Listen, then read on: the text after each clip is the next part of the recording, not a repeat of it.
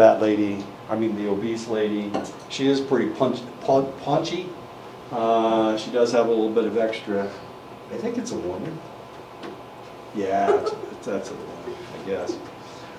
Fat cells release a protein called pigment epithelium-derived factor, PEDF, into the bloodstream, which causes muscle cells in the liver to become desensitized to insulin. And this is where type 2 diabetes comes from.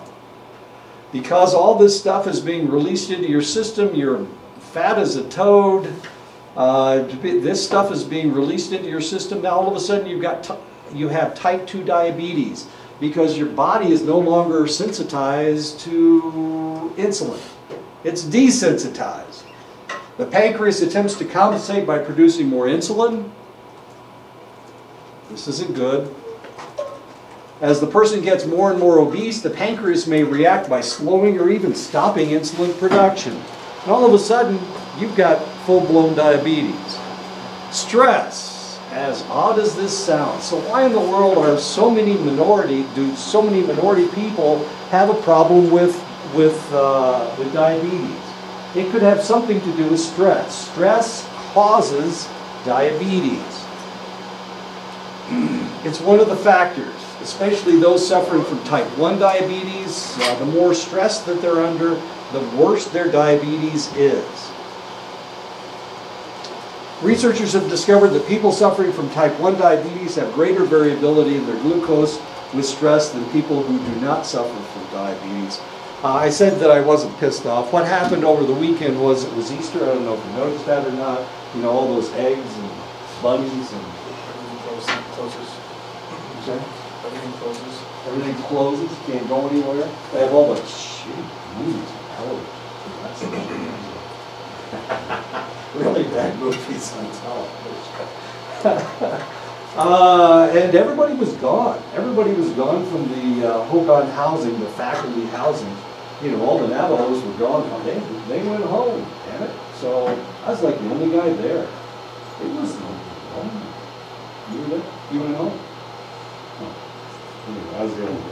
I got home. My wife is in Florida. So I called her on the phone. She wouldn't talk to me. She wouldn't talk to me. Anyway, that's why I'm so pissed off. I had a lonely weekend. I ran with my dog. Clay was out. That bastard. Abnormal blood sugar responses to challenging events in conjunction with high levels of stress may directly contribute to diabetes. Stress equals diabetes if you're not careful. Stress may also indirectly promote diabetes by reducing compliance with treatment, of course, because you're so stressed, you can't do that. Most people with diabetes can control their disease through lifestyle modifications. This is true, damn it. You can fix it, or you can arrest it. You can slow it down. If you change your diet, stop eating all that sugary crap, all that fat crap. You need to eat more fiber. You need to eat more vegetables. You need to eat more fruits. You need to lose weight. The reason you've got diabetes is because you're paunchy. You've got too much fat cells. You need to do something. You need to exercise regularly. You need to use insulin if necessary. So that's all you need to do. You could, if you change your lifestyle, if you change your diet, you reduce your weight and you exercise regularly, you can control your diabetes. I had a sister-in-law. I hope my wife doesn't watch this. I had a sister-in-law, came down with diabetes because she was under so much stress. The reason she was under so much stress was because she hated her husband. Why stay married to somebody that's driving you crazy? So eventually she divorced the guy, and then she did what she always wanted to do. She always wanted to be a teacher, so she went to school to become a teacher. And she realized the only reason she wanted to be a teacher was so that she could show everybody how smart she was. That's no reason to be a teacher. So rather than focusing on her students, she was focusing on herself and showing that she could, that she was smarter than everybody else. And she came down with diabetes. In the beginning, she was a hiker. She never ate anything white, which sounds strange, I know, but she never ate anything white. So she didn't eat mayonnaise. She didn't eat cauliflower. She never ate mashed potatoes. She didn't eat anything white. She only ate green things and red things and brown things, but never anything white. And that's how she controlled her diet. She was doing really well. She was hiking every day. She was controlling her diet by not eating anything that had any fat in it, and she was controlling her weight. She was staying fairly slim. And then her daughter had a baby, and the daughter wanted her to help take care of the baby, and she went and started taking care of the baby, and all of a sudden everything went out the window, and she became depressed again. And her husband started harassing her to come back home. And the stress made her stop doing all the things that allowed her to control her diabetes. And she died. She died of her diabetes. Her kidneys shut down. She decided not to go into dialysis. And about 2 weeks later, she went into a coma.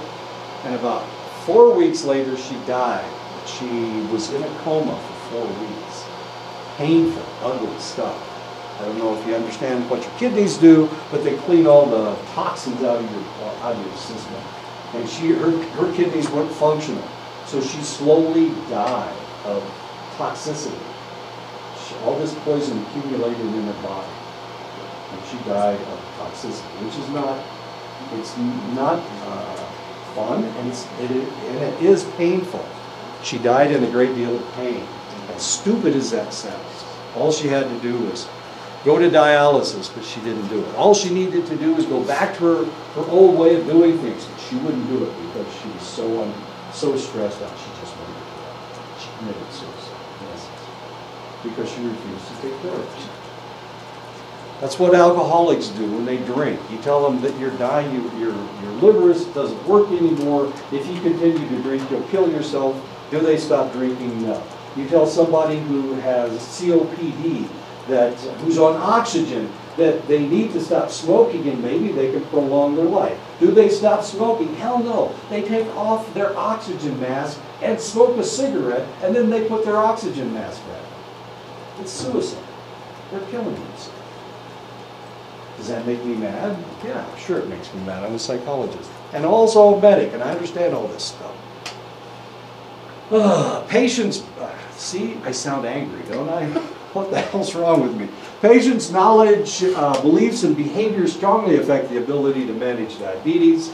Self-management is the cornerstone of treatment. I'm not mad at you guys. I'm mad because I'm not home. That's what I'm mad about. I haven't seen my wife in 2 months.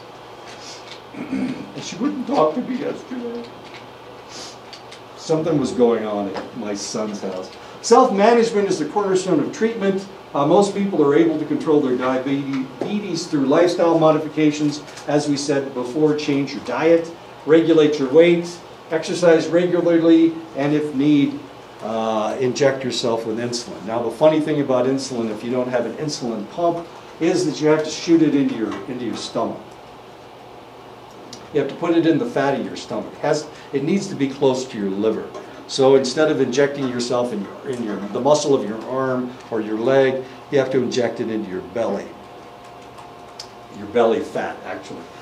Circulating glucose can be monitored through finger sticks or venipuncture. Once upon a time, all we did were glucoses, and then we discovered hemoglobin A1Cs. Now, hemoglobin A1C has to do with the fact that your red cells will accumulate sugar, and it will tell the doctor how well you're complying with your diet. It gives you a number, and that number will tell him whether you've been a good boy or a bad boy. And if you've been a bad boy, then your hemoglobin A1C will be elevated because you ate that damn donut and you knew you weren't supposed to. You ate donuts, or you went out and had a steak dinner and you know you weren't supposed to eat all that fat. T-bone steak, we're not talking about, I don't know what kind of rare meat is or meat that has very little fat in it. Are there any states that don't have very much fat? Kobe beef. Yeah, there you go. Japanese. Only the Japanese. Weirdest people in the world. So that's what your hemoglobin A1C will tell the doctor. It will tell the doctor, over the last 2 weeks, you've been a good boy, or you've been a bad boy, despite the fact that it doesn't really matter what your glucose is. Your glucose is just a snapshot. But your hemoglobin A1C is like a movie, showing him exactly what you ate over the last 2 weeks. So if your hemoglobin A1C is elevated, I mean, you can cheat, and people will do this all the time because they're assholes. But people will do this all the time. They will be good for 2 days so that their glucose will look good to the doctor, like they're trying to impress the doctor. And the doctor has no clue unless he draws a hemoglobin A1C. And then you can see how much glucose they had over the last 2 weeks. That's what the hemoglobin A1C does. So it forces them to actually live a good lifestyle. Because I can take, it's a movie. It tells me what you did over the last 2 weeks. So instead of just taking a snapshot, all of a sudden I've got a 2-week-long movie. And I can tell what's going on. That's what hemoglobin A1C is about. Hemoglobin A1C measures good glycemic control over time. So now, of course, we can tell what's going on. So every time you go in, you're going to have your glucose taken, but you're also probably going to have your hemoglobin A1C drawn, and then the doctor is going to know for sure. Now, in the old days, hemoglobin A1C was a lot more expensive test. You know how important money is. Glucose is cheap, relatively cheap, but a hemoglobin A1C is kind of expensive. Takes a couple days to run one, so that's the way it works. Diabetes can either be a challenge or a death sentence. Diabetes sufferers must manage all aspects of their lives. They need to control their glucose. They need to eat healthy. They need physical activity. They need to continue physical activity. Now here's the kicker. They also need to take care of their feet. One of the things that happens to you when you have diabetes is you start getting poor circulation. And the poor circulation starts off in your feet. So they have to make sure their feet are okay. They need to keep running. They need to keep exercising. They need to do aerobic exercises. That's walking, bicycling, jogging, not running. Running is, they run too fast. But they need to take care of their feet. So they need to look at their feet all the time. If they have any damage to their feet, if they have a wound on their feet, it won't heal because they have such poor circulation. One of the reasons that I heal so rapidly is because I have really good circulation. So I heal really fast, which is kind of fun because I can hurt myself one day and that hurt will be gone the next day. Taking needed medications, problem solving, that reduces your stress, and active coping with your stress. These are all things that you have to do with diabetes. In 2031, 20% of all Hispanics in the United States will have diabetes. I know. What's going on? Women of Hispanic heritage, Latinas, living in the United States have a prevalence of type 2 diabetes that is almost twice that found in non-Latina white women. And this is according to the National Center for Health Statistics in 2007. If the current trends continue, over 20% of the Latino population overall is expected to have diabetes by 2031. It's because they're short and squat. Those individuals are short and squat. Okay, that's the good news and the bad news. Donald Trump, it makes him happy that they're going to die of diabetes because he doesn't like them. They keep coming across the border, and he's trying to build a big wall to keep all those Hispanics out. Those evil Hispanics. They're going to take over our country. Cancer, let's talk about cancer. Cancer is fun. Has anybody ever had cancer? Am I the only one? Oh, jeez, you guys are wimps. Cancer. You're all too way too young to have cancer. So good for you. Good. Okay, what is cancer? Cancer is a set of diseases in which abnormal body cells multiply and spread in uncontrolled fashion, forming a tumor. A tumor. We have these in our bodies all the time. Babies have cancer cells growing in them. You guys have cancer cells growing in you right now. But your immune systems are so strong, you don't have to worry about it. As you get older, your immune system breaks down. So as you get older, you accumulate more cancer cells. If you're in a spatial situation, like you're getting radiation, if you're in a situation where there's a lot of toxic chemicals, it may distress your immune system, in which case then you may develop a cancer. That's the way it works. If you're one of those idiots that you have really pale skin and you go out in the sun, you're creating a situation where you may have cancer cells growing on your skin. And these are known as carcinomas, as much fun as that is. I've had 3 chunks of meat cut off my body because they were cancerous chunks of meat. Sounds horrible, doesn't it?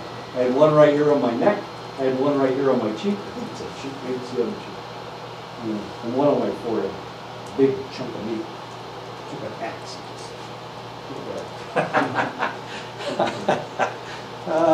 Benign cancer cells that are controlled. These are non-cancerous. So if they talk about benign cancer, it means it's non-cancerous. It did grow, but your body arrested it. Your immune system took care of it. It encapsulated it. And that's what happened to me. I had skin cancer on my forehead. And it was a big lump. And they just chopped it right out. They said, oh, we got it all. You don't have to worry about anything. Same thing with my face. Same thing with my neck. I had benign cancer growing on my skin. Malignant cancer is cancer cells growing unchecked by your immune system. And of course, these are cancerous. These are malignant. They will continue to grow, and if you don't arrest them, if you don't stop them in one way or another, then now you're going to have a problem. Brain tumors, of course, very difficult to do surgery on, to cut them out. It was really easy for them to cut off my skin cancer. They were all skin cells, no problem whatsoever. All taken care of. But if I had a tumor in my brain, of course, a lot of times they don't want to go into your brain because they can mess you up, so they would have to leave it. Cancer is the second leading cause of U.S. deaths. Metastases, process by which malignant body cells proliferate and spread to other parts of the body. Normally, your immune system will arrest them wherever they start growing. If you have liver cancer, it will stay in your liver. If you have brain cancer, a brain tumor, stay in your brain, won't go anyplace else. If you have testicular cancer, it'll stay in your testes, won't go anyplace else. If you have breast cancer, stays in your breast, doesn't go anyplace else. However, cancers aren't stupid. Cancers will try to protect themselves so that they can spread throughout your body, as stupid as that, or as wonderful as that sounds. And this is known as metastasis. And the way that they protect themselves is the same way that babies grow in a mother's womb. Babies are a parasite. They're a pest. They're not supposed to be there. Half of their DNA is not the same as their mother's. So the mother's immune system will try to kill them because it looks like a cancerous growth to the mother's immune system. So the babies will protect themselves with human chorionic gonadotropin. It tells the mother that this is not something that's supposed to be there. That's what human chorionic gonadotropin does. Cancers will produce exactly the same stuff, human chorionic gonadotropin. And it will tell the person's immune system that this is not an alien structure. This is something that should be allowed to live. And then they can move throughout the body. And then they'll grow in your brain, they'll grow in your liver, they'll grow in your lungs. Second autopsy I ever did was a guy that died of lung cancer. And his cancer had metastasized. into his liver, into his brain, into his kidneys. And that's what killed him. It wasn't really the lung cancer that killed him. It was all the metastasized cancers. Because they couldn't treat it. His immune system wasn't fighting it anymore. So all they could do was try to knock it out with chemotherapy. And it didn't work. And in this case, we cut into that guy, we pulled out all of his organs, and by God, he had black spots all over the place. He had black spots on his rib cage. He had cancer growing on his rib cage. He was a mess. There was a smell to it, too. Add something to that one? Yeah. My sister had when she was pregnant, she had a cancer growing at the same time. Oh. And she had a good ending because when the baby came out, the cancer came out with the rest of them. Are you kidding? Was it endometrial cancer? So like hitting the two birds with one stone. Was the baby okay? Yeah. Baby's She was fine. I think several stuff like allergies or allergic to certain products. Isn't that interesting? Autoimmune diseases. Isn't that fascinating? So the cancer came out with the baby, which is we won't go even the way go you into said that, you know how it coons up and right, and how it's alienated from the fetus and right inside the womb, it's separated and crushed out. Wow, that's amazing. That's really amazing. Because my sister died of endometrial cancer. Yeah, she had a chance of not making it. So did the baby. Yeah. The cancer could have overtaken the baby, but it couldn't get into the placenta, I'm guessing. Wow. Interesting story. Carcinoma is a cancer of the epithelial cells that link the outer and inner surfaces of the body. 1 in 6 people in the United States have a carcinoma. Breast cancer tends to be a carcinoma. Prostate cancer is a carcinoma. Lung cancer is a carcinoma. Skin cancer, of course, what I was talking about, those are all, you're covered with epithelial cells. Your colon is covered with epithelial cells. So if you get colon cancer, it's epithelial, it's a carcinoma, or carcinoma in your pancreas. These are all epithelial cells. Most of the cells in your body are epithelial cells. Anything that is covering something, anything that is exposed is epithelial cells. So your bladder, the inside of your bladder, epithelial cells. The inside of your intestines, epithelial cells. Sarcoma is cancer that strikes muscles, bones, and cartilage. 2% of cancers are sarcomas. Carcinomas are far more easy to treat. Carcinomas. Because they're on the surface of something. And so they're much easier to treat. Sarcomas, on the other hand, they invade muscles, bones, and cartilage. If that happens, of course, you have to cut that part out. You may have to amputate somebody's leg or arm or whatever. As odd as that may seem. There was a baseball player, and he got a sarcoma in his pitching arm. And one day, this is a horrible. It's an ugly. You can see the tape on the internet. One day he was pitching and his bone snapped, his arm snapped. I know, it's the most.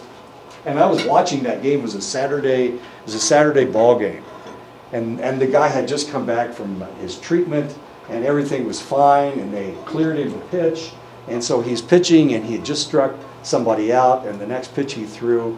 When he's left-handed, and he threw the ball, and his arm just snapped. It was right up here. It snapped, and it just folded back. It was the ugliest thing you've ever seen. And of course, he was in a great deal of pain. And here I am laughing about it. So there you go. That's how cruel I am. Anyway, he had a sarcoma in his bone. They had to amputate his arm.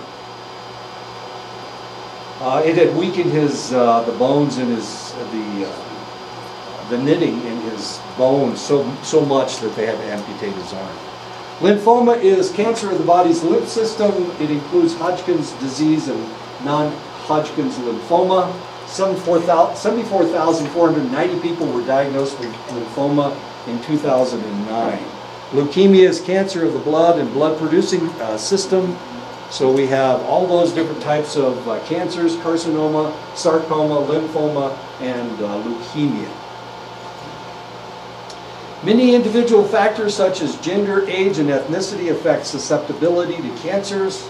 The older people become, the greater their chances of developing and dying of a cancer, and it's mainly because of your immune system. It's your immune system that keeps you from dying from cancer when you're born. So your immune system is constantly knocking this stuff out. So you can thank your lucky immune system that you haven't died of cancer yet.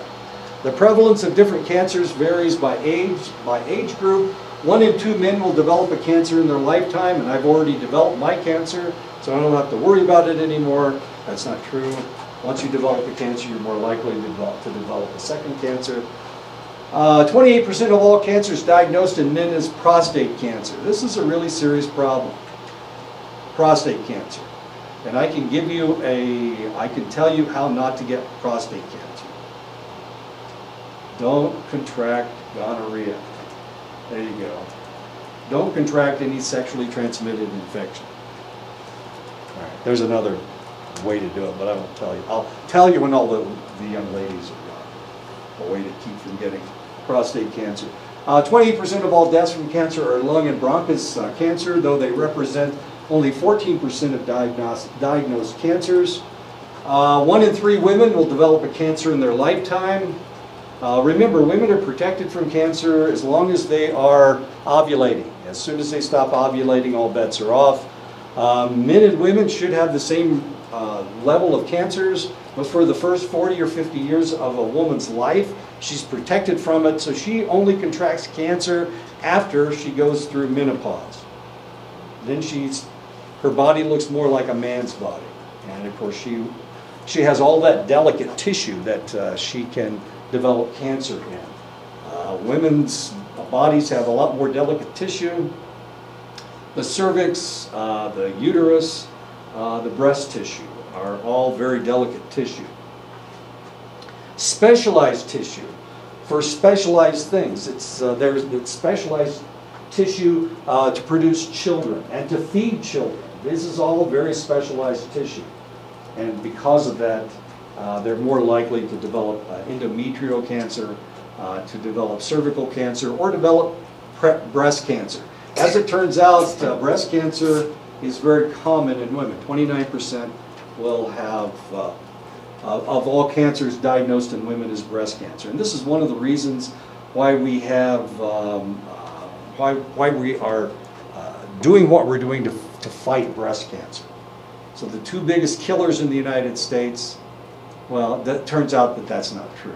The biggest killer in the United States is lung cancer. The biggest cancer killer in the United States is lung cancer, in both men and women. 26% of all deaths from cancer are lung and bronchus cancer, though they represent only 14% of cancers diagnosed. So for both men and women, it's lung cancer is the biggest killer. More women will come down with breast cancer, but they'll be treated and they'll survive. More men come down with prostate cancer, but they'll be treated and they'll survive. There are things you can do with prostate cancer. You can cut it out. You can cut the prostate out. You can treat it with radiation. Men do die of prostate cancer, women do die of breast cancer, but they're less likely to die of that than lung cancer. The problem with lung cancer is it's also specialized tissue. But the problem with lung cancer is that it metastasizes so readily. And that's the biggest problem. That's why so many people die of lung cancer. In the United States, cancer is the second leading cause of death among children between the ages of 1 and 14 after accidents. And of course, that is a tragedy in itself. So why are these children coming down with cancer? Well, the reason they're coming down with cancer is because they're immunocompromised in one way or another. The immune system isn't working properly. The only reason to come down with a cancer is your immune system. However, here's the beauty of cancers. If you have a cancer, and it was benign cancer, then your body, it was your immune system that kept it from becoming malignant. So your immune system was able to encapsulate it. It was able to stop it where it was. And then it became a benign tumor that could be cut out. but it was your immune system that did that. So the 3 cancers that I've had, the 3 skin cancers that I've had, my body stopped them from going anywhere else. My immune system did. So potentially I was under a lot of stress, which caused me to have the cancer to begin with, but then the stress went away and my immune system took over, and it stopped the cancer from going any farther. That's the beauty of your immune system. It stops things, and it won't let it go any farther. If I had kept that tumor on my forehead, not had it cut off, it would still be exactly the same, because my body had already encapsulated it. It already arrested it. It didn't have any place else to go. And I'd have this big lump on my forehead, which is always attractive. It looked like a horn. African Americans have the highest incidence rate of cancer in the United States. Any idea why African Americans are so cancerous? What is it about African Americans that makes them so cancerous? Makes them so susceptible to cancer? African Americans. Stress. Yeah. The United States is dominated by white people. I don't know if you noticed that or not. Living on the reservation, all you see are natives. But the reality is, if you go out, if you go to Phoenix, you go to, I don't know, Denver, you go to Chicago, you're going to run into a lot of white people. White people have not liked black people for a long time. This is a reality. They only represent, what, 11% of the population? So there aren't that many. So there's a lot of prejudice out there. There's a lot of danger if you're black. You can't walk down the road, especially if there's a lot of white people around. You might get shot by a policeman, whether you're armed or not. So this is something that African Americans think about all the time, unfortunately. So there's a lot of prejudice. And that's why they're so susceptible to cancers. African American women historically have been less likely to perform regular breast cancer screening. So what is regular breast cancer screening? What do you have to do in order to screen yourself for breast cancer? How do you do that?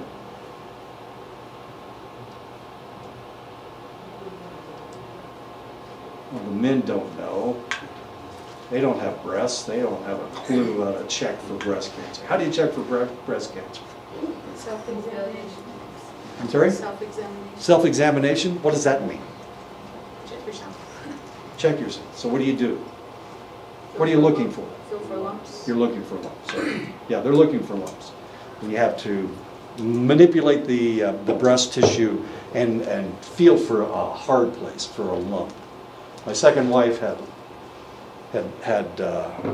lumps in her breasts that had to be taken out, strangely enough.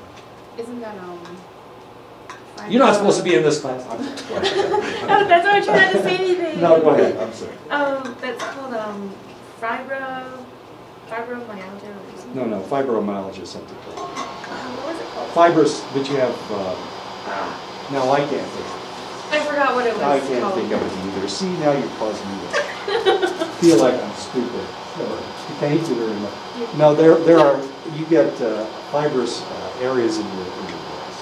And you have to have them. Well, you don't have to have them. As long as they're not malignant.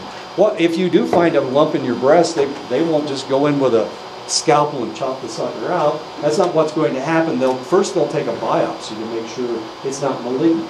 They'll pull cells out of it, and they'll find out if it's malignant. None of hers were malignant. Last time I talked to her, I haven't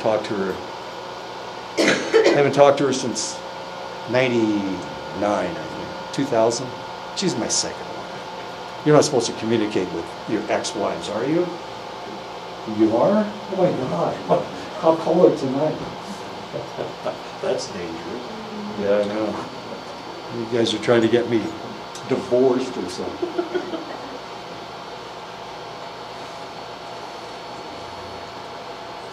I had a student at Ashford that claimed she was going to be my fourth wife. She's pregnant, so I'm not exactly sure if I want to marry somebody who's pregnant with somebody else's kid. So I'm not going to divorce my wife anyway. It's kind of a joke. She's like 23, and she wants to be my fourth wife. I'm like 123, so that doesn't make any sense at all. Okay, so African American women don't check themselves. African Americans tend to have less access to health insurance and health care facilities. This has been a tragedy in the United States. One of the reasons that they passed the ACA, the Affordable Care Act, you guys don't have to worry about it, but do you worry about your African American brothers and sisters? Do you? Or do you not give a shit? Do you care about them? Hell no. Why would you care about black people? That's a problem with white people. They don't care about black people either. And so a lot of them were on Medicaid, or some of them were on Medicaid. A lot more white people on Medicaid than black people on Medicaid. But this is one of the reasons why they passed the ACA, the Affordable Care Act, so that the African Americans who were working but weren't making enough money or didn't have the health insurance at their job could get insurance. They could get relatively low-cost insurance. 18 million Americans were added to the insurance ledgers when they passed the Affordable Care Act. A lot of them were African Americans. So they still have to pay for them? Yeah, but they're working, so it's not very expensive. It's not as expensive for them. At least they have insurance now. Whereas before they were, what's SOL stand for? Something out of luck. Out of luck, that's right, they're out of luck. They were out of luck. Ethnic differences in diet play a role. African Americans tend to consume fattier diets because they, just like you guys, if you want to eat someplace and you don't want to drive all the way to Chinle or Gallup or Farmington, you go down to the gas station over here and eat that really greasy food, right? Isn't that all they have? Greasy food? Same way with African Americans. African Americans tend to live in urban areas. Those areas have just as crappy of grocery stores as you guys do. How many grocery stores are there on the Navajo reservation? I say 4.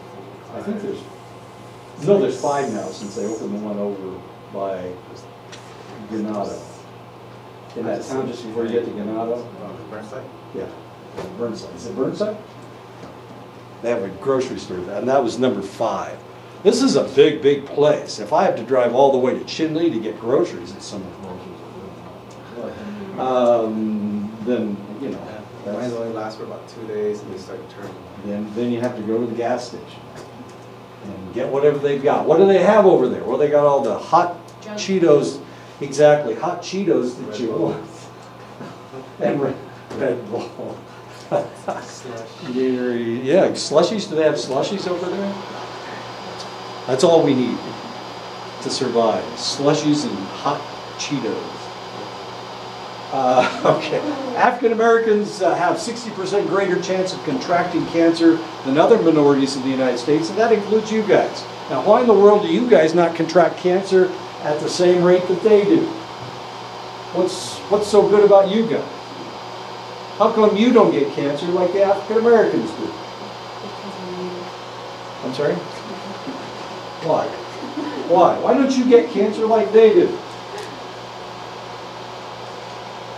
60% greater chance of contracting cancer than any other minority in the United States. So what's going on here? How come you guys don't get cancer? I'm not stressed out. No, there's no stress. There's no prejudice against American Indians. None whatsoever.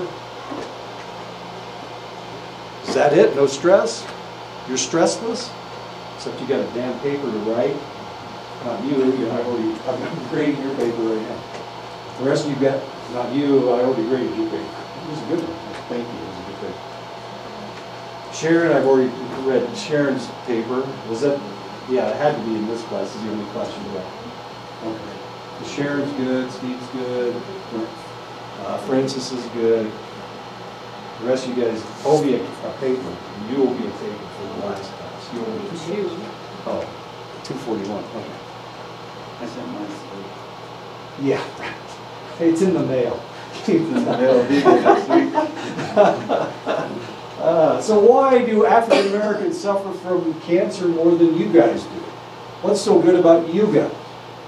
Besides the fact you're not under any stress whatsoever. Is there anything else? Any other reason that you would not suffer from cancer like they do? Because you have IHS Indian Health Service, and it may be the worst health service in the United States, but it's better than nothing. And it is not that good. It's the same one the military has. Their health service is the same. They get their doctors from the same place. African American males have a high rate of lung and prostate cancer. African Americans are 33% more likely to die of cancer than European Americans, and that's because of health care.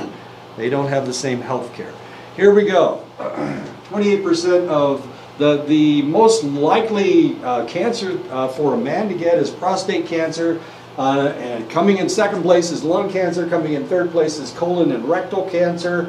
Urinary cancer is number 4. Melanoma, that's a form of skin cancer, is number 5. Number 6 is kidney cancer. Number 4 is non-Hodgkin's lymphoma. 3% of the cancers in men have to do with their mouths, oral, and their pharynx. Has to do with smoking either cigarettes or pot. Pot is just as carcinogenic as tobacco is. Leukemia 3%, pancreatic cancer 3%. This is because of drinking, of course, and all other sites 14%. Women most likely to get breast cancer because it's very delicate tissue. 14% lung cancer and bronchitis, just like men. Colorectal cancer, 9% uterine cancer. 6%, that's what your sister had, uterine corpus cancer. 6% thyroid cancer that we don't see in men. Any idea why women have thyroid cancer and men don't have thyroid cancer? Any ideas? You're doing something else. Don't think about this. I'm gonna take this class during the summer. So. Oh, okay. Oh, you're going to take it with Sue. That'll be fun. She's a lot more fun than I swear a lot. She knows. Perfectly. Except at me. Thyroid. Thyroid controls your basal metabolism rate. Women, of course, have that hormonal shift that takes place all through their monthly hormonal changes, and because of that, thyroid becomes involved. And that's one of the reasons why they have more thyroid cancer. Non-Hodgkin's lymphoma, 4%. Melanoma of the skin, 4%, which is a little bit less than men. And that's because traditionally women didn't spend as much time in the sun as men did. Ovarian cancer, 3%. Kidney and renal pelvis, 3%. Pancreas, 3%. And all other sites, 19%. But when we talk about deaths, for both males and females, 28% lung cancer, 26% lung cancer for women. It's lung cancer that kills everybody. Whether you're a boy or a girl, it's going to be, if you die of a cancer, it's most likely to be lung cancer. Lung cancer is the killer. Prostate cancer with men, 28%. Breast cancer with women, 28%. Yet they don't die from breast cancer. They don't die from prostate cancer. They die of lung cancer. Prostate cancer is number 2 for men, 10% for women. Breast cancer, 14%. Colorectal cancer, 9%. If you are a music fan, Dusty Springfield died of breast cancer at age 50. At age 50. Dusty Springfield. Does anybody? Francis is probably the only one that's ever heard of Dusty Springfield, and you haven't ever heard of Dusty Springfield. She was the 60s, late 60s, early 70s. So, pancreatic cancer, ovarian, well, anyway, you can see all the rest of them. The most important thing is lung cancer is the big killer for both boys and girls. Epidemiologists estimate that even if we live in a world where all environmental carcinogens could be avoided, 25% of the cancers developing now would develop anyway. So even if we could get rid of all carcinogens, all the toxins in the world, if we could get rid of the tobacco, the alcohol, all these poisons we put in our bodies, we'd still be dying of cancer. They're constantly being developed in our bodies. These cancers would develop because of uncontrollable genetic factors and biological processes that are taking place. So we'd still have 25% of the cancers that we have today, even if we could get rid of all carcinogens. Carcinogen is a cancer-causing agent such as tobacco, ultraviolet radiation, or an environmental toxin. Tobacco use is implicated in 1 of every 5 deaths in the United States. 20% of all deaths are caused by tobacco. That's a good reason not only for you not to smoke anything, but it's also a good reason to stay away from people who smoke. Don't kiss them. Don't stick your tongue in their mouth. I'm trying to help. Okay, go ahead, Steve. No, I'll tell you what. I had a girlfriend one time that was a smoke. Well, it was like kissing an ash. It was like licking an ashtray. I swear. And she was gorgeous. But it was like licking an ashtray. You can write that one down if you like. Brad Weiss said, kissing your girl who smokes is like licking an ashtray. I like tucking an ashtray. There's somebody urinated in. Put me in urinated in.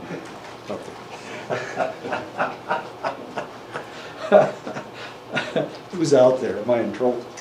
Okay. Oh, there's some like new faces on the floor. Tobacco is the single most lethal carcinogen known to man. And where did we get it? We got it from you guys. Thank you so very much for all the tobacco. Connect. Mountain tobacco. Call it anything you want. It doesn't matter. It's still really nasty stuff. Most tobacco-related deaths result from cancer. Tobacco use is also linked to the cancers of the mouth, the pharynx, the larynx, the esophagus, the pancreas, the uterus, the cervix, the kidney, and the bladder. So it goes throughout your system. Sigmund Freud, the great psychologist, had cancer of the jaw, and they had to take his bottom jaw out. You can imagine somebody without a bottom jaw. Anyway, he had a prosthetic that they would put in, and he could talk with this thing, but he said it hurt like the devil. He hated it. So why did he get cancer of the jaw? He got cancer of the jaw because he used to smoke cigars. Exactly. He always had a cigar hanging out of his mouth. Because it was what men did. This is how you prove that you were masculine, was by smoking a cigar or a pipe, or chewing tobacco. I think We do the dumbest things just to prove the that same we're thing goes masculine. with, I think, in the early ages where men would work outside and steal railroads and road conditions. And most of the elements of it would have toxic and carcinogenic very high. Sure. For example, for welding of the whole ashes going out to the Sure. right into You breathe that stuff in, it's one thing. It's nasty. Really nasty. I don't love it. But I don't admire the people that do. They need to wear a mask. But they do wear a mask, but it's so the stuff won't pop up into their eyes.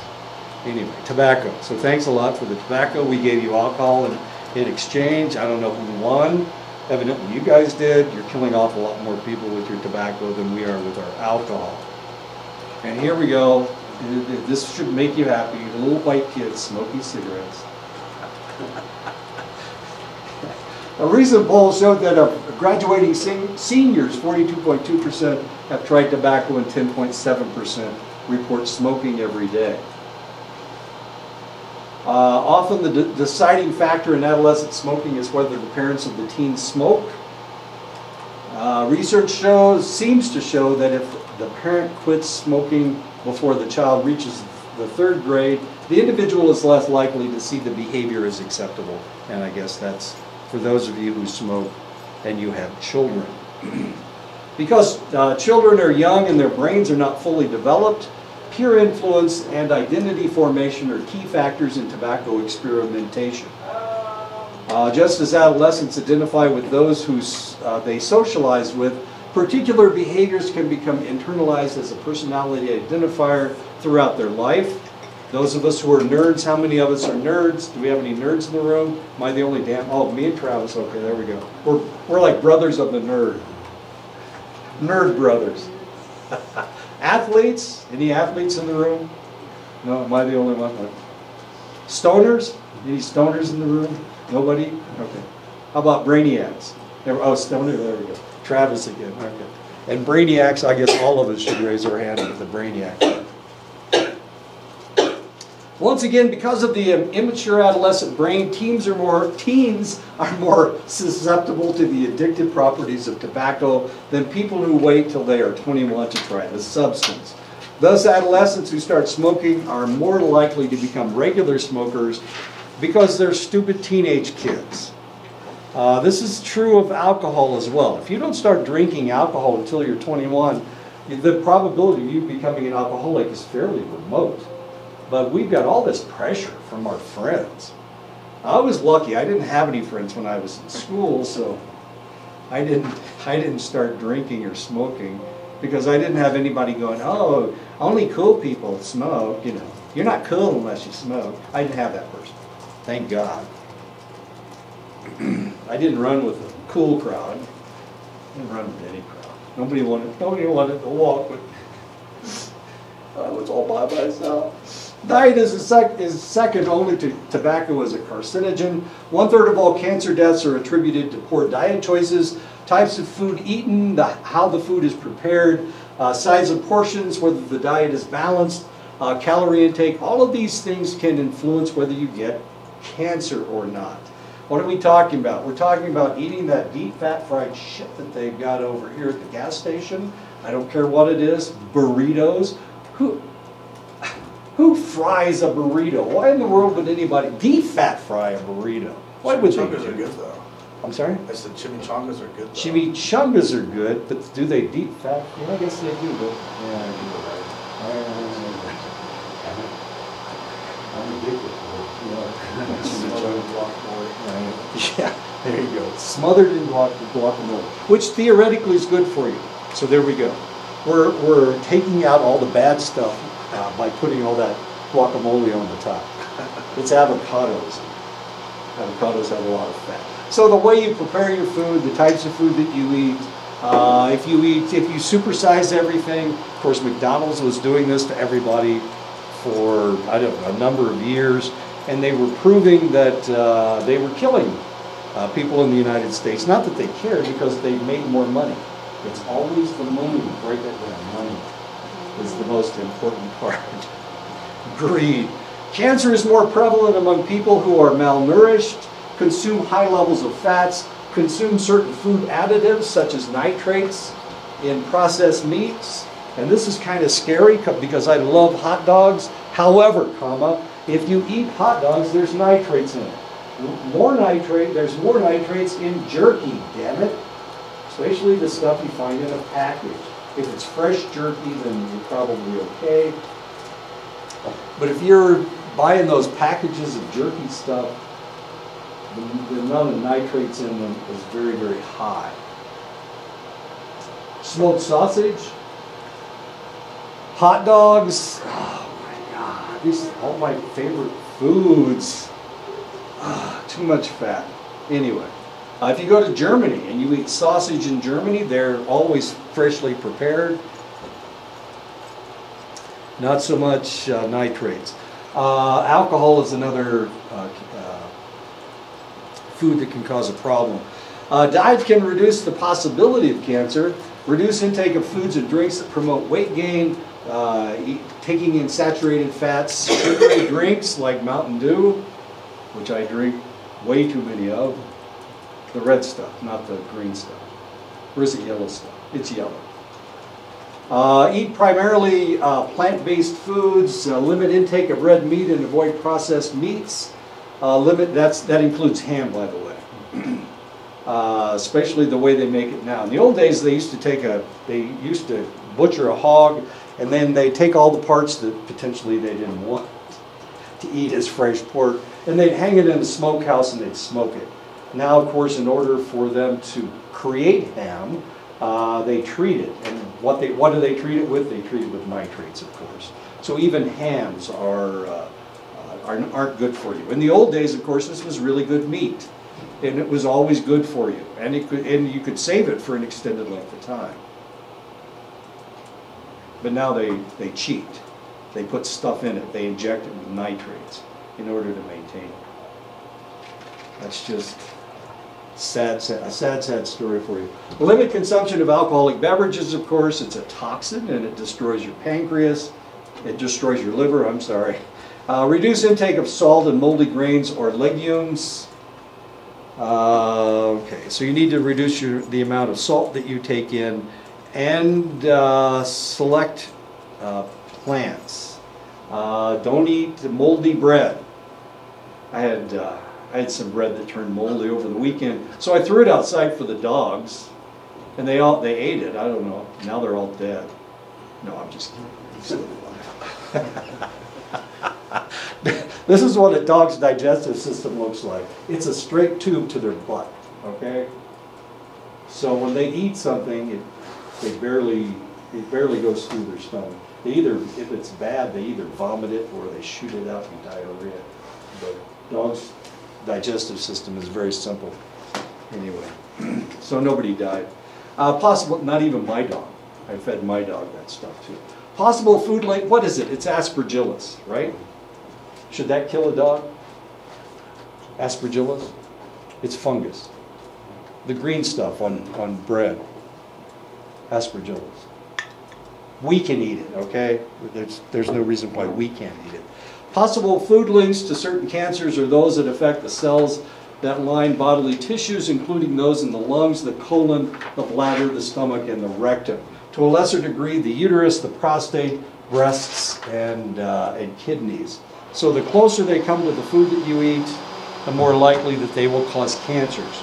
So if it's in your digestive system, then now we got a problem. Okay, let's talk about soybeans.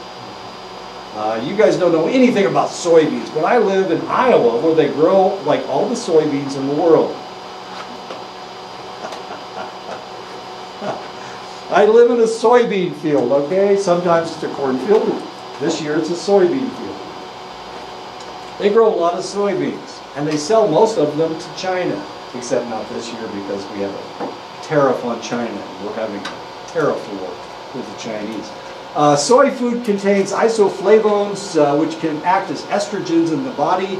These are known as phytoestrogens. Okay, so those of you who drink soy milk, if you're a girl, don't worry about it. Well, yes, you still should worry about it. If you're a boy, all of a sudden you're going to start growing breast tissue, which is always attractive in them. Boobs on a man, they're always attractive. Man boobs, they call them man boobs. Okay. The degree of difference between naturally occurring estrogen and phytoestrogen is significant, but the added estrogen to women could increase the level of estrogen to a carcinogenic level. And this is one of the reasons why you should limit the amount of soy that you take in. Some women are lactose intolerant, so they drink soy milk instead. And if they do that, this can be a problem. This can be a really serious problem. It can increase their estrogen level to the point of causing cervical or uterine cancer, and this is, or breast cancer. This is not good news. So you need to be careful about how much of this stuff you're taking in. You have to be really careful about how much of this stuff you're taking in. It wasn't more than 10 years ago that we didn't know this, so we were telling women to eat this stuff, and it made you sexier. Well, yeah, it made you sexier, but then you came down with breast cancer, and then you died. Whoops. For a while, we were thinking that we could treat the effects of menopause with estrogen therapy. And that worked, except they were dying of uterine and cervical cancer and breast cancer. This is not good news. Doctors don't always know what the hell they're talking about. And this was one situation where we didn't. We made a mistake. And we were feeding people soy stuff. And we were killing them. Anyway, so be careful as to how much of this stuff you take in. It's especially true of breast cancer. Don't drink the soy milk if you're a girl. Don't drink the soy milk if you're a boy unless you decided you want to be transgender. It works. It's too much fun.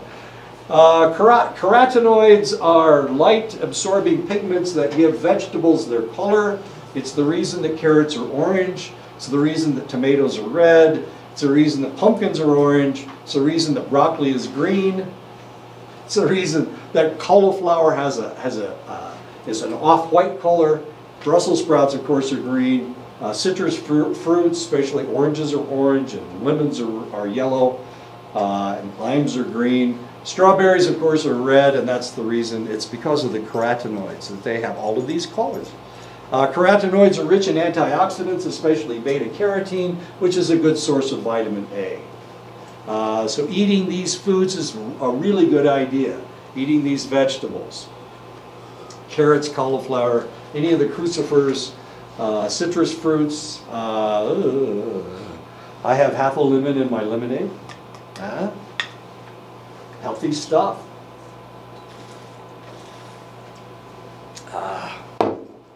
What I have for breakfast? V8 juice. I had V8 juice for breakfast. That'll make you vomit.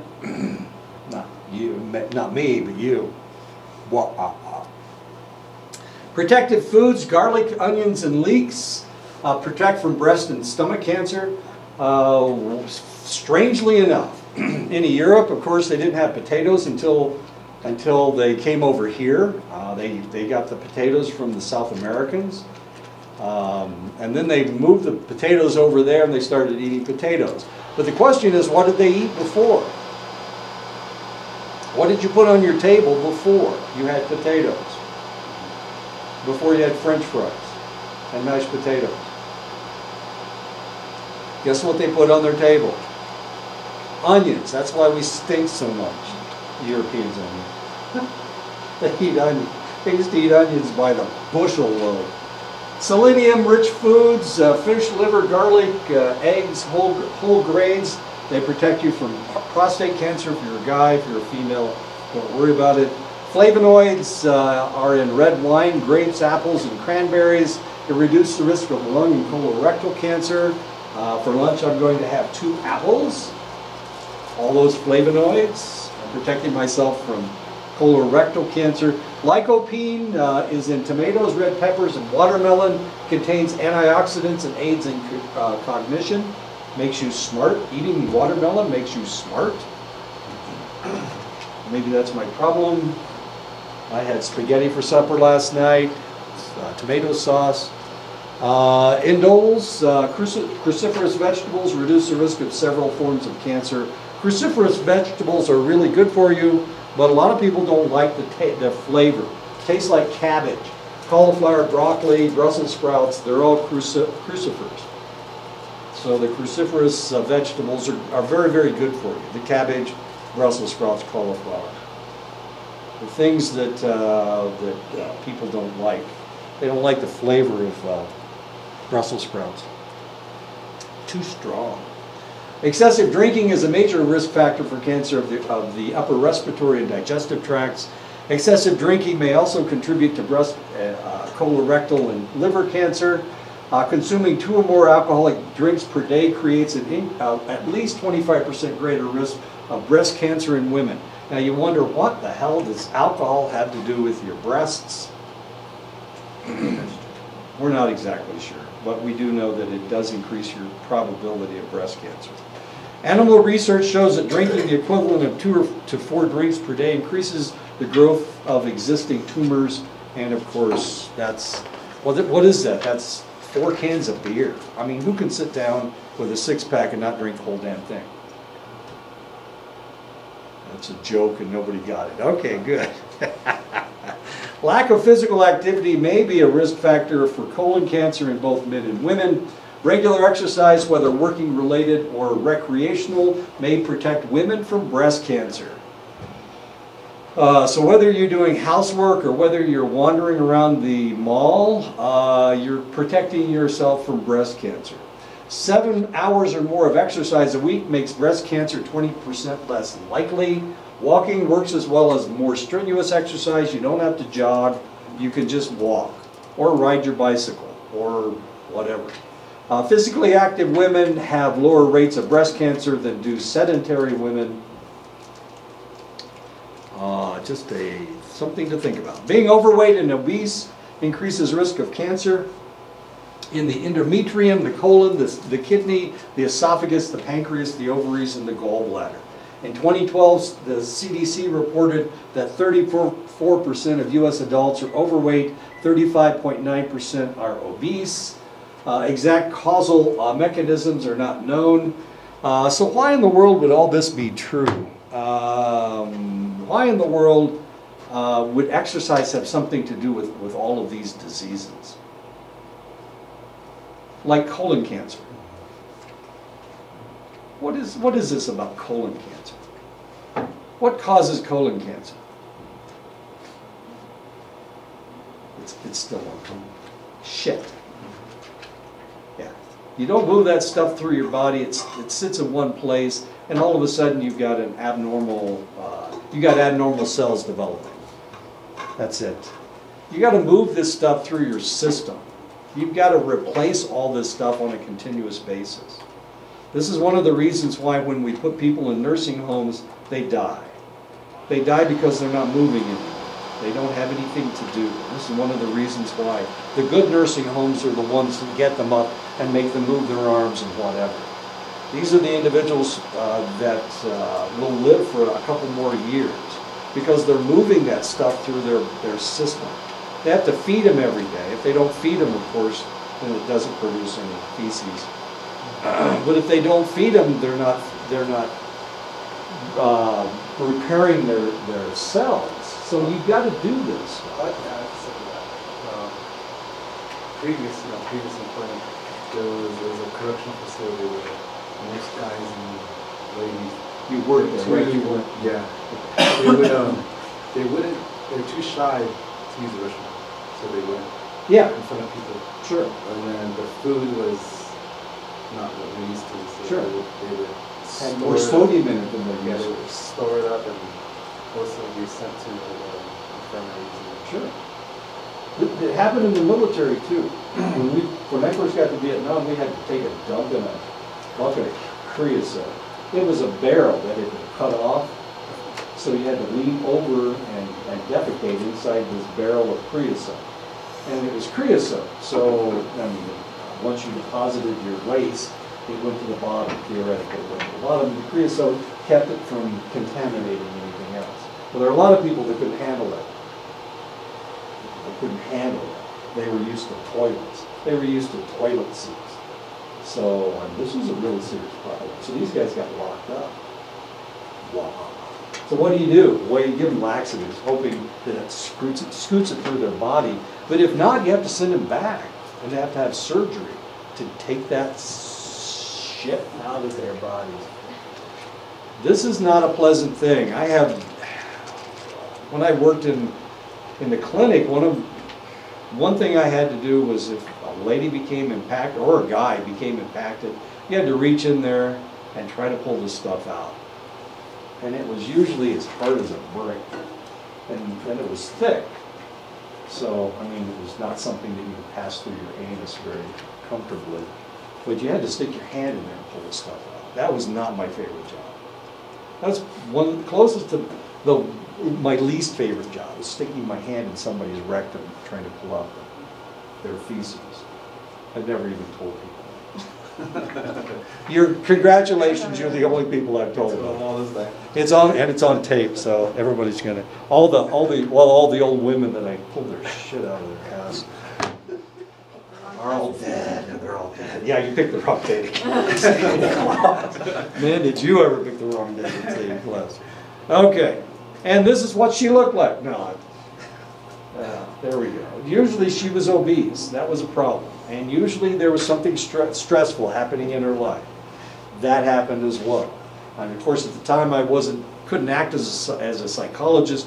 I could only act as a nurse, so I really couldn't talk to the person and figure out what was going on. Postmenopause obese women have a 1.5 times higher risk of cancer than their normal weight sisters. Being overweight as you wander into middle age increases your risk of early mortality by 20 to 40%. You need to exercise. You need to eat correctly. You don't, and this is what happens to you. Your hair turns white, your skin turns pale. I'm just trying to scare people. And you turn into a fat white lady. That's what happens to you. 95% of breast cancer cases are non-genetic or due to other risk factors. Angelina Jolie has a genetic proclivity for breast cancer. She has cancer in her reproductive organs. In her family, there is cancer in their reproductive organs. There is a genetic proclivity for this. We know what that gene is. And Angelina Jolie has that gene. And because she has that gene, she has had a double mastectomy, taking both of her breasts off, and she's had a hysterectomy, so she can't reproduce anymore. And she's hoping that this protects her from cancer in the future, breast cancer or ovarian cancer or uterine cancer. So hopefully she'll live for a long time. But she's had she's had her ovaries taken out. Now what does this do? Well, she's not producing her own estrogen anymore, so she has to get supplements. So she's taking estrogen supplements. Now the interesting thing is going to be to see how she reacts to this, to see how long she lives. We're on a death watch for Angelina Jolie. We're trying to figure out when she's going to croak. Now the interesting thing is she just divorced Brad Pitt. Isn't that correct? Did she just divorced Brad Pitt? I think she just did. Okay. It's going to be interesting to see if anybody else marries her. She's had all of her female parts taken out. She's not producing her own estrogen. She's taking estrogen replacement therapy. So the question, there's lots of questions. But one of the questions is, does she still feel like she's a female? That ought to be interesting. Remember, she became famous because she played Lara Croft, the Tomb Raider, who, of course, the cartoon of Lara Croft was fairly extreme, kind of an interesting individual bouncing around through all the tombs and whatnot. So this should be interesting to see how Angelina Jolie reacts to this. To see if she gets married again. To see if they keep giving her these roles where she's a very attractive female. I haven't seen her since her surgery, so I'm not sure. I'm sure she's had reconstructive surgery and given herself they've given her breast implants, chest implants. I'm sure, breast implants. So she still looks like a female, but whether she still feels like a female is kind of an interesting question.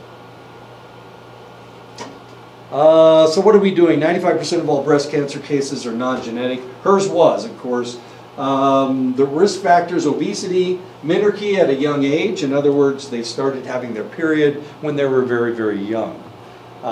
This is really kind of interesting. I was talking to my mother before she died, and my mother and I used to talk about all kinds of stuff because we were both medical people. So she'd say just about anything to me. And she said that she started her period when she was 16. And she said most of the girls in her class started when they were 14. But women are starting now in the 3rd grade and the 4th grade. They're starting their periods much, much younger than they ever have before. This is something that we're seeing. So potentially this is a risk factor for breast cancer, early menarche. As curious as that is. So we'll see how this progresses. We'll keep watching it as we're watching to see when Angelina Jolie dies. Smoking is a risk factor for breast cancer. Poor diet, use of oral contraceptives. Use of oral contraceptives. Birth control pills. Birth control pills can cause breast cancer. Any idea why? What's wrong with birth control pills? What's good about them? Well, they keep you from getting pregnant. I guess that's the good thing. What's the bad thing about it? In the old days, the first birth control pills were like death pills. They had so much estrogen in them that women were coming down with all kinds of horrible things. They were making women blind. as strange as that may seem. So what's wrong with birth control pills? It's the estrogen. It's the extra estrogen. Your body knows exactly how much estrogen that it needs. If you take birth control pills, then you're increasing the amount of estrogen that you have in your system. Now, most women, it's not that high. I mean, we're not killing people with birth control pills anymore. But you have a higher risk for breast cancer if you take birth control pills. The presence of other diseases of the breast, radiation exposure, and use of alcohol, all of these can cause breast cancer. They are risk factors in breast cancer. Families with inherited breast cancer show breast cancer in 2 or more close relatives. Early onset breast cancer in more than 1 generation. Cancer in both breasts, 1 plus family member. Frequent ovarian cancer. Ashkenazi, Eastern, and Central European Jewish ancestry with a family history of breast and or ovarian cancer. And, oops, I'm sorry. We'll talk about the rest of that later. As fascinating as all that is. Any ideas why?